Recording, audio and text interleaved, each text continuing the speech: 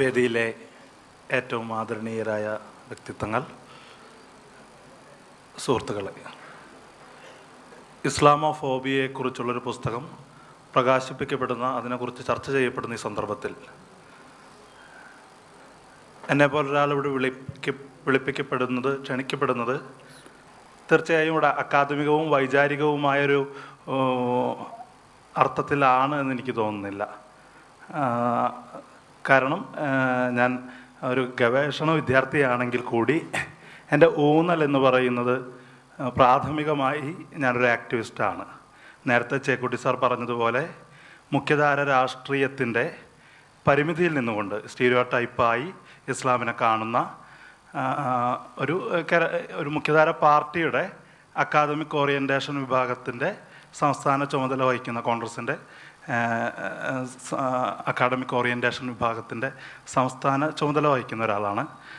തീർച്ചയായും എൻ്റേതുൾപ്പെടെയുള്ള എല്ലാ പാർട്ടികളും പ്രതിനിധീകരിക്കുന്നത്, മുഖ്യധാര രാഷ്ട്രീയ പാർട്ടികളും പ്രതിനിധീകരിക്കുന്നത് സവർണ സംഘപരിവാർ താല്പര്യങ്ങൾക്ക് എല്ലാ പാർട്ടികൾക്കും ഒരു മുറിയുണ്ട്, എല്ലാ പാർട്ടികളിലും ഒരു മുറിയുണ്ട് എന്നുള്ള ഉത്തമ ബോധ്യത്തോടു കൂടി തന്നെ രാഷ്ട്രീയ പ്രവർത്തനം നടത്തുന്ന ഒരാളാണ്.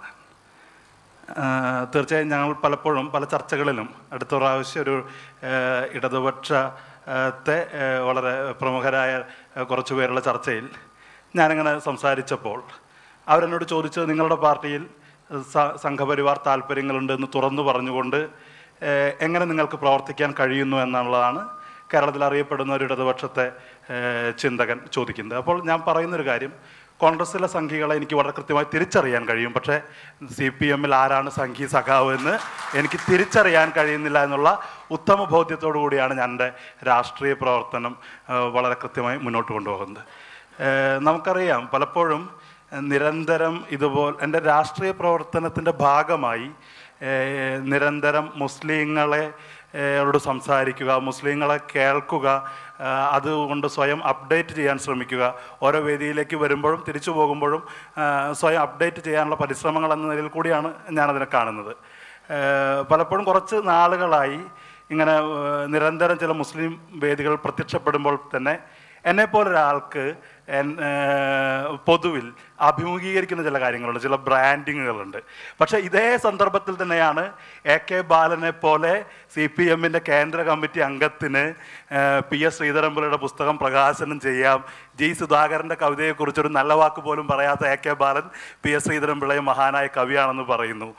അതിനൊരു കുഴപ്പവുമില്ല. പക്ഷേ എനിക്ക് ഇവിടെ കഴിച്ച ഈന്തപ്പഴത്തിനും അണ്ടിപ്പരിപ്പിനും വരെ കണക്ക് പറയേണ്ട, അക്കൗണ്ടബിലിറ്റി സൂക്ഷിക്കേണ്ട ഒരു കാര്യം ഇവിടെ വന്നു ചേരുന്നു എന്നുള്ളതാണ്. കാരണം MN കാരശ്ശേരി മാഷെ പോലെ സെൻകുമാറിൻ്റെ പരീക്ഷയിൽ മതേതരനാവാൻ കഴിയാതെ പോയ കാരശ്ശേരി മാഷ് പോലും നിരന്തരം കൂലിയെഴുത്തിൻ്റെ ഒരു ബുദ്ധിജീവിയോട് ആവശ്യപ്പെടുന്നൊരു ഘട്ടത്തിൽ തീർച്ചയായും ഇസ്ലാമോഫോബിയ ഈ വിധത്തിലാണ് എന്നെ ബാധിക്കുന്നത്. അത് ഓരോ സന്ദർഭത്തെയും, കേരളത്തിൽ ഉടലെടുക്കുന്ന ഓരോ പുതിയ സന്ദർഭത്തെയും എങ്ങനെയാണ് ഇസ്ലാമോഫോബിയയ്ക്കുള്ള ഒരു ഉപകരണമായി, അല്ലെങ്കിൽ അത് ആഘോഷിക്കാനുള്ള, അത് കൈകാര്യം ചെയ്യാനുള്ള ഉപകരണമായി നമ്മുടെ മതേതരത്വം എന്ന് പറയുമ്പോൾ രാഹുൽ ഈശ്വറിനെ ഒരു രക്ഷകനായി കാണേണ്ട വിധത്തിലേക്ക് നമ്മുടെ മതേതരത്വം, അധപതിച്ചിരിക്കുന്ന നമ്മുടെ മതേതരത്വം വളരെ കൃത്യമായി എങ്ങനെയാണ് ഓരോ സന്ദർഭത്തെയും ഉപയോഗിക്കുന്നതെന്ന് നമുക്ക് മനസ്സിലാക്കാം. ഏറ്റവും അവസാനം മഹല്ല് വിഷയം വരുന്നു. ഞങ്ങളെപ്പോലുള്ളവർ അഭിമുഖീകരിക്കുന്ന പ്രധാന ചോദ്യം, ഹാദിയെക്കുറിച്ച് സംസാരിക്കുമ്പോൾ നിങ്ങൾ മഹലിൻ്റെ കാര്യത്തിൽ എന്തു പറയുന്നു എന്നുള്ള ഒരു ചോദ്യത്തിന് ഉത്തരം പറയേണ്ട ഒരു ബാധ്യത നമുക്ക് വരുന്നു എന്നുള്ളതാണ്. നമുക്കറിയാം, ഞാൻ പ്രാഥമികമായി ഒരു മത പൗരോഹിത്യ അധികാര ഘടനയോടോ ഏതെങ്കിലും തരത്തിലുള്ള താല്പര്യമുള്ള ഒരാളല്ല.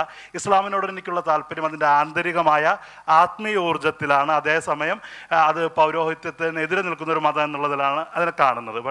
അപ്പോൾ ഈ മഹൽ ഒരു വിശ്വാസികളുടെ ഒരു കൂട്ടായ്മ എന്നുള്ള നിലയ്ക്ക് സ്വാഭാവികമായും ഏത് കൂട്ടായ്മയിലും സംഭവിക്കുന്നത് പോലെ അതിൽ നിന്ന് പുറത്തു പോകാൻ ആഗ്രഹിക്കുന്ന ആൾ പുറത്തു പോവുകയും, അല്ലെങ്കിൽ അതിനോട് യോജിക്കാവുന്ന ആൾ ഏത് സംഘടനയിലെ നിയമങ്ങൾ പോലെ പുറത്താക്കുക എന്ന് പറയുന്നത് എൻ്റെ ഒരു സ്വാഭാവികതയാണ്. പക്ഷേ ഏറ്റവും വലിയ മുസ്ലിങ്ങളുടെ അസഹിഷ്ണുതയുടെ പ്രകാശനമായി അത് ആഘോഷിക്കപ്പെടുമ്പോൾ ആരാണ് അതിനെക്കുറിച്ച് സംസാരിക്കുന്നത് എന്നുള്ളൊരു വിഷയമുണ്ട്. കാരണം കേരളത്തിൽ അത് MV രാഘവൻ്റെ ആത്മകഥ വായിച്ചാൽ മാത്രം മനസ്സിലാവുന്ന ഒരു കാര്യമാണ്. പുറത്താക്കപ്പെട്ട എം വി രാഘവന് പയ്യന്നൂരിൽ വെച്ച് ചായ കൊടുത്തതിൻ്റെ പേരിൽ മാത്രം ആ പാർട്ടിയിൽ പുറത്താക്കപ്പെടുന്നവരുണ്ട് എന്ന് പറയുമ്പോൾ, ഇപ്പോഴും പാർട്ടി ഗ്രാമങ്ങളുണ്ട് എന്ന് പറയുമ്പോൾ, ചിത്രലേഖയെ പോലുള്ളവർ എങ്ങനെയാണ് ഒരു ഗ്രാമത്തിനകത്ത് കഴിയുന്നുവെന്ന് ആലോചിക്കുമ്പോൾ തീർച്ചയായും അതിൻ്റെ വളരെ കൃത്യമായ ഉദാഹരണങ്ങളുണ്ട്. അപ്പോൾ ഞാൻ ഇത്തരം വിഷയങ്ങളിൽ പരമാവധി പറയുക, കേരളത്തിലെ മഹല്ലുകളിൽ എന്തെങ്കിലും സംഭവിക്കുന്നുണ്ടെങ്കിൽ കേരളത്തിലെ മഹല്ലുകൾ മാർക്സിസ്റ്റ് വൽക്കരിക്കപ്പെടരുത്, അത് ഇസ്ലാമിൻ്റെ നൈതിക മൂല്യങ്ങൾ ഉയർത്തിപ്പിടിക്കണം എന്ന് മാത്രമാണ് ഞാൻ അതിനെക്കുറിച്ച് ഞാൻ പറയാൻ ആഗ്രഹിക്കുന്നത്. കാരണം ഇസ്ലാമിൻ്റെ ഒരു വിശ്വാസത്തിന് ഉൾച്ചേർക്കുന്ന ഒരു പാരമ്പര്യത്തെക്കുറിച്ചാണ് ഞാൻ പ്രാഥമികമായും ഇസ്ലാമിനെ മനസ്സിലാക്കാൻ ശ്രമിക്കുന്നത്. എൻ്റെ ഇസ്ലാം വായന അങ്ങനെയാണ്. ഇത് കേവലം ഒരു പുതിയ സംഭവമല്ല. നമുക്ക് മനസ്സിലാക്കി കഴിഞ്ഞാൽ അടുത്ത കാലത്ത് ഞാനടക്കം എൻ്റെ ഇവിടെ കേരളത്തിൽ ആഘോഷിക്കപ്പെട്ട ഒരു ഉപതെരഞ്ഞെടുപ്പിനേക്കാൾ ആഘോഷിക്കപ്പെട്ട ഒന്നാണ് ഹൈദരാബാദ് സർവകലാശാലയിലെ എലക്ഷൻ എന്ന് പറയുന്നത്. കേരളത്തിലെ ബുദ്ധിജീവി വ്യവഹാരങ്ങളിലൊക്കെ വളരെ കൃത്യമായി ചർച്ച ചെയ്യപ്പെടുന്ന, വളരെ ചലനങ്ങൾ ഉണ്ടാക്കിയ ഒന്നാണ്. അപ്പോൾ ആ എലക്ഷൻ നടക്കുന്ന ഒരു പാശ്ചാത്തലമുണ്ട്. കാരണം JNU പോലെ, JNU എന്ന് പറയുന്നത് നമുക്കറിയാം അതൊരു കേരളത്തിൻ്റെ മറ്റൊരു കേരളമാണ്. കാരണം പുരോഗമനം പുറമേക്ക് പ്രദർശിപ്പിക്കുന്ന ഒരു സുരക്ഷിത സ്ഥാനം നമ്മൾ JNUവിൽ തോൽക്കുന്നു. അതേസമയം ഇന്ത്യയുടെ ഒരു പ്രതിനിധാനം എന്ന് പറയുന്ന, ജാതി വളരെ പച്ചയ്ക്ക് പറയുന്ന DU പോലുള്ള സർവകലാശാലയിലും അവിടുത്തെ വളരെ വർഷങ്ങളായിട്ടുള്ള ആധിപത്യത്തിന് ശേഷം ABVP തോൽക്കുന്നു. ആ ഒരു പരിസരത്തിൽ ഹൈദരാബാദ് യൂണിവേഴ്സിറ്റിയിലടക്കം വിശാലമായ ഒരു ഫാസിസ്റ്റ് വിരുദ്ധ അലയൻസ് രൂപപ്പെടുമെന്ന് പറയുമ്പോൾ എനിക്കടക്കം അവിടെ KSU ഇല്ല, NSU ആണ്.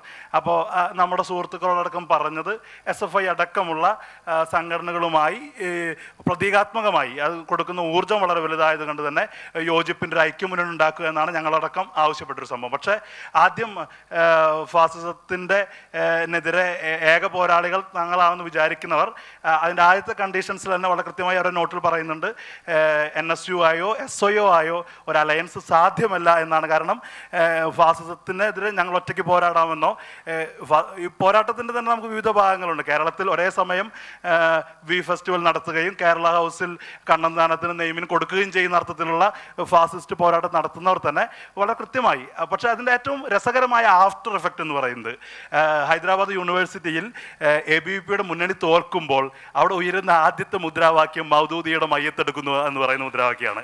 കാരണം അതിനകത്ത് സംഭവിക്കുന്ന ഒരു കാര്യം, ഞാൻ എൻ്റെ സുഹൃത്തുക്കളോട് പക്ഷേ അപ്പോൾ SFI ആയിട്ട് യോജിക്കുമ്പോൾ പോലും SOA ആയിട്ട് യോജിക്കണമെന്ന് പ്രശ്നമുള്ള എൻ്റെ തന്നെ ഞങ്ങളുടെ പാർട്ടിയിൽ തന്നെ സുഹൃത്തുക്കളോട് ഞാൻ പറയാറുള്ളൊരു കാര്യമുണ്ട്.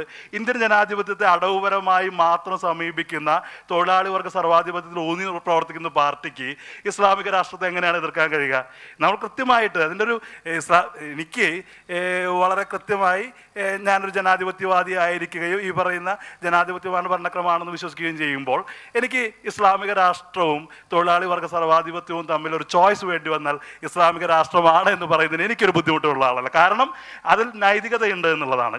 ഗാന്ധിജിക്ക് അങ്ങനെയായിരുന്നു. കാരണം രാമരാജ്യവും ഖലീഫ് ഉമറിൻ്റെ രാജ്യമാണെന്ന് പറയുന്ന ഗാന്ധിയൻ പാരമ്പര്യത്തിൽ അങ്ങനെ അഡ്രസ് ചെയ്യാൻ ശ്രമിക്കുമ്പോൾ തീർച്ചയായും ലെഫ്റ്റ് ലിബറൽ സമീപനത്തിൽ നിന്ന് മാറി നിന്നുകൊണ്ട് ഈ പറയുന്ന, അതുകൊണ്ടാണ് ഒരു ഇവിടുത്തെ സൗദിയിലൊരു ഭരണാധികാരി വന്ന് ഇവിടെ പൊതുമാപ്പ് കൊടുക്കുമ്പോൾ അത് പിണറായി വിജയൻ്റെ ഉദാരതയായി ആഘോഷിക്കപ്പെടുമ്പോൾ അതേസമയം ഹാദി ഇവിടെ വീട്ടുതടങ്കലിലാണെന്നുള്ള യാഥാർത്ഥ്യം നമ്മൾ കണ്ടുപോകാതിരിക്കരുത്. കാരണം അതേസമയം ഏറ്റവും മോശപ്പെട്ട ഒരു മുസ്ലിമിൽ പോലും മുസ്ലിമാണ് എന്നതിനൊരു നൈതികതയിൽ സാധ്യതയിരിക്കുമ്പോൾ ഏറ്റവും മികച്ചൊരു കമ്മ്യൂണിസ്റ്റ് മുഖ്യമന്ത്രി ആയാൽ പോലും അയാൾ കമ്മ്യൂണിസ്റ്റ് ആകുന്നതിൻ്റെ ഏകാധിപത്യത്തിൻ്റെ പ്രശ്നത്തിൻ്റെ പേരിൽ അങ്ങനെ പൊതുമാപ്പ് കൊടുക്കാവുന്ന ഒരു സാഹചര്യം നിലവിലില്ല എന്നുള്ളതാണ്. അപ്പോൾ തീർച്ചയായും നമ്മൾ മനസ്സിലാക്കേണ്ട അടിസ്ഥാനപരമായൊരു യാഥാർത്ഥ്യം എന്ന് പറയുന്നത് ഇത്തരം പേടി സൃഷ്ടിക്കപ്പെടുന്ന ഒരു സാഹചര്യമാണ്.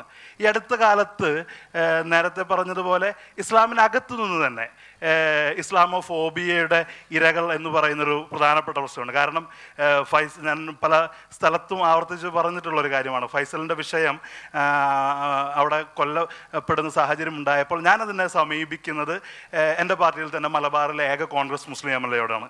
അപ്പോൾ പുള്ളി പറയുന്നത് നേരത്തെ തന്നെ പറഞ്ഞിട്ടുണ്ട്, ഈ മുസ്ലിം MLA എന്ന് പറയുന്നത് ഒരു പ്രാക്ടീസിങ് മുസ്ലിമായി ജീവിക്കുന്ന, വിവാഹം കഴിക്കുന്ന, അതിനനുസരിച്ച് ജീവിതം നയിക്കുന്ന ഒരാൾക്ക് പോലും മുസ്ലിം MLA എന്ന് പറയുന്നത് ഒരു പ്രശ്നമാണ്. പക്ഷേ എനിക്ക് അദ്ദേഹത്തോട് പറയാനുണ്ടായിരുന്നൊരു മറുപടി, നിങ്ങളെക്കാൾ വലിയ കോൺഗ്രസ്സുകാരനായിരുന്നു മുഹമ്മദ് അബ്ദുറഹ്മാൻ സാഹിബ്, അദ്ദേഹം പ്രാഥമികമായും അന്തിമമായും ഒരു മുസ്ലിം ആയിരുന്നു എന്നുള്ള പാരമ്പര്യമാണ്. മലബാറിലൊക്കെ അബ്ദുറഹ്മാൻ സാഹിബിനെ പോലെ ആളെക്കുറിച്ച് എന്തൊക്കെ വിമർശനങ്ങളുണ്ടെങ്കിൽ പോലും മലബാറിലെ പാർട്ടിയുടെ അടിത്തട്ടിൽ എന്ന് പറയുന്നത് ഞാൻ മനസ്സിലാക്കുന്ന ഒരു കാര്യം അബ്ദുറഹ്മാൻ സാഹിബാണെന്നുള്ളതാണ്. പക്ഷെ പലപ്പോഴും ചരിത്രത്തിൽ രേഖപ്പെടുത്താതെ, ആ അർത്ഥത്തിൽ രേഖപ്പെടുത്താതെ പോയ ഒരാളാണ് അബ്ദുറഹ്മാൻ സാഹിബ് എന്ന് പറയേണ്ടി വരും. കാരണം അബ്ദുറഹ്മാൻ സാഹിബ് ഉണ്ട് എങ്കിൽ അത് ചരിത്രത്തിലല്ല, മലബാറിലെ ആളുകളുടെ അവിടുത്തെ ജനസഞ്ചയത്തിൻ്റെ ഓർമ്മയിലാണ് അദ്ദേഹം ജീവിക്കുന്നത് കൊണ്ട് അദ്ദേഹത്തെ പാടെ ഒഴിവാക്കപ്പെടുന്നില്ല എന്നുള്ളതാണ്. കാരണം KPCയിൽ ഇലക്ഷൻ നടക്കുമ്പോൾ കേരളത്തിൻ്റെ ഇടതുപക്ഷം തുടങ്ങുന്നത് EMSൽ നിന്നല്ല, അബ്ദുറഹ്മാൻ സാഹിബിൽ നിന്നാണെന്നുള്ള ഒരു വലിയ യാഥാർത്ഥ്യത്തെ നമ്മൾ ബോധപൂർവം തമസ്കരിക്കുന്നു എന്നുള്ളിടത്താണ്. ഇവിടെ കൃത്യമായി നേരത്തെ പറഞ്ഞതുപോലുള്ള മുസ്ലിം അസഹിഷ്ണുതയുടെ കാര്യം കേരളീയ സമൂഹത്തിനകത്ത് ഉയരുമ്പോൾ എനിക്ക് തോന്നുന്നു അതിനൊരു സ്പെസിമെനായിട്ട് നമുക്ക് പരിശോധിക്കാവുന്ന ഒരാൾ KN ആണെന്ന് തോന്നുന്നു. കാരണം ഈ അടുത്ത് ഏറ്റവും ഞാൻ അധികം വേദികൾ പങ്കിട്ട ഒരാളാണ് KN. അതിലൊരു 5-6 വേദികളിൽ 4-5 എണ്ണം തന്നെ മുസ്ലിം സംഘടനകളുടെ വേദിയിലാണ്. ഇവിടെ തന്നെ മതപരിവർത്തനത്തെക്കുറിച്ച് സംഘടിപ്പിക്കപ്പെട്ട ഒരു ചർച്ചയിൽ ഒരു പ്രാസംഗികൻ അദ്ദേഹത്തെ KN പോലെ ഒരാൾ, നല്ല മനുഷ്യൻ മതത്തിൽ ഉണ്ടാകണമെന്നാണ് ഞങ്ങൾ ആഗ്രഹിക്കുന്നതെന്ന് അദ്ദേഹത്തോട് ചോദിക്കാനും അദ്ദേഹം അതിനോട് ചിരിച്ചുകൊണ്ട് പ്രതികരിക്കാനും സാധ്യമാകുന്നത് നമ്മളൊന്ന് ആലോചിച്ച് നോക്കണം. KNൻ്റെ ഒരു ചരിത്രം ആലോചിക്കുമ്പോൾ അദ്ദേഹം ഒരു മതാധ്യാപകൻ്റെ മകനായി ജനിക്കുകയും മതത്തിൽ നിന്ന് ബ്രേക്ക് ചെയ്യുകയും പിന്നീട് ഇപ്പോഴും മതരഹിതനാണെന്ന് പറയുകയും മുസ്ലിം ആയിക്കൊണ്ട് അതിൽ നിന്ന് വിട്ടുമാറുകയും ചെയ്ത ഒരാൾക്ക് കേരളത്തിലെ മുസ്ലിം സംഘടനകളുടെ വേദികളിൽ സ്ഥിരം സാന്നിധ്യമാവാൻ കഴിയുമ്പോൾ ഇവിടുത്തെ ഏതെങ്കിലും ഒരു കമ്മ്യൂണിസ്റ്റ് പാർട്ടിയിൽ നിന്ന് പുറത്താക്കപ്പെടുന്ന ഒരാൾക്ക് അതിൻ്റെ സമ്മേളന പന്തലിൻ്റെ പടിവാതിൽക്കൽ വരാൻ കഴിയുമോ എന്നുള്ള ഒരു വലിയ ചോദ്യം അവശേഷിപ്പിക്കുന്നുണ്ട്. വേണ്ട, KNൻ്റെ തന്നെ ഉദാഹരണം പരിശോധിക്കുമ്പോൾ ചിന്തയിലോ ദേശാഭിമാനിയിലോ പോയി ചോദിച്ചാൽ KNൻ്റെ പഴയ പുസ്തകങ്ങൾ ഇപ്പോൾ ലഭിക്കുന്നുണ്ടോ എന്ന് ചോദിച്ചാൽ എഴുത്തുകാരനെ കൊല്ലുന്നത് പെരുമാൾ മുരുകനെ കൊല്ലുന്നത് പോലെ മാത്രമല്ല, KNനെ കൊല്ലുന്നത് കൂടിയാണ്. കാരണം ഒരു പ്രത്യേക ഘട്ടത്തിൽ ഒരു പ്രത്യേക നിലപാടെടുത്തതിൻ്റെ പേരിൽ കേരളത്തിലെ ഏറ്റവും വലിയ തിങ്കിങ് ഫാക്ടറിയായി, ഇടതുപക്ഷത്തിൻ്റെ ഫാക്ടറിയായി മാറിയ KNൻ്റെ പുസ്തകങ്ങൾ ഇപ്പോൾ പുനഃപ്രസിദ്ധീകരിക്കുന്നില്ല. അതിൻ്റെ പകർപ്പവകാശം പബ്ലിഷർക്കായിരിക്കുകയും എഴുത്തുകാരൻ എന്നുള്ള നിലയിൽ KN നിസ്സഹായനായിരിക്കുകയും ചെയ്യുന്നു എന്ന് പറയുന്ന ഒരു വലിയ അവസ്ഥ അവിടെയുണ്ട്. അപ്പോൾ KNനോട് നീതി കാണിച്ചത് KNൻ്റെ ആദ്യത്തെ മതമായ ഇസ്ലാമാണോ രണ്ടാമത്തെ മതമായ കമ്മ്യൂണിസമാണോ എന്ന് ചോദിച്ചാൽ നമുക്ക് എന്തുകൊണ്ട് വളരെ കൃത്യമായി പറയാൻ കഴിയും KNനോട് നീതി കാണിച്ചത്, KNനോട് നീതി കാണിച്ചുകൊണ്ടിരിക്കുന്നത്, KNനെ കേൾക്കുന്നത്, സഹവർത്തിത്തോടുകൂടി പെരുമാറുന്നത് ഇസ്ലാമാണ് എന്നുള്ള വലിയ യാഥാർത്ഥ്യമുണ്ട്.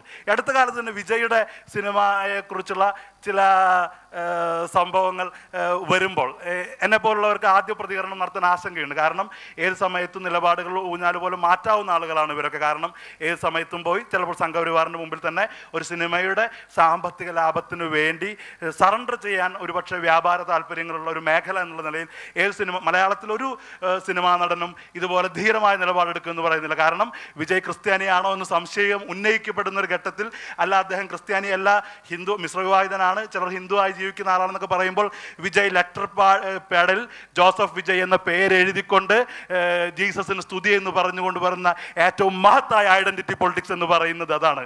മമ്മൂട്ടി പഠിക്കേണ്ടത് വിജയിൽ നിന്നാണ്. കാരണം നിലവിളക്ക് ഊതിക്കെടുത്തിരുന്ന അബ്ദുറബിനോട് പറഞ്ഞ് കേരളത്തിൻ്റെ പൊതുബോധത്തിന് കയ്യടി നേടാൻ ശ്രമിക്കുന്ന മമ്മൂട്ടിയോട് നമുക്ക് പറയാനുള്ളത് ഹീറോ എന്ന് പറയുന്നത് കിങ്ങിലെ ജോസഫ് അലക്സ് അല്ല, തമിഴിലെ ജോസഫ് വിജയ് ആണെന്ന് നമുക്ക് വളരെ കൃത്യമായി പറയേണ്ടി വരും. കാരണം ഈ പറയുന്ന, എനിക്ക് തോന്നുന്നു നേരത്തെ പറഞ്ഞതുപോലെ ഇസ്ലാമോഫോബിയ എന്ന് പറയുന്നത് അനുഭവം എന്നുള്ള രീതിയിൽ നമ്മൾ മനസ്സിലാക്കുമ്പോൾ നമ്മൾ ദൈനംദിന വ്യവഹാരത്തിൻ്റെ രാഷ്ട്രീയ പ്രവർത്തനത്തിൻ്റെ ഭാഗമായി മനസ്സിലാക്കപ്പെടുന്ന ആളെന്നുള്ള നിലയിൽ കൃത്യമായി അത് 2 തരത്തിൽ അതിനെ അഡ്രസ്സ് ചെയ്യുന്നു എന്നുള്ളതാണ്.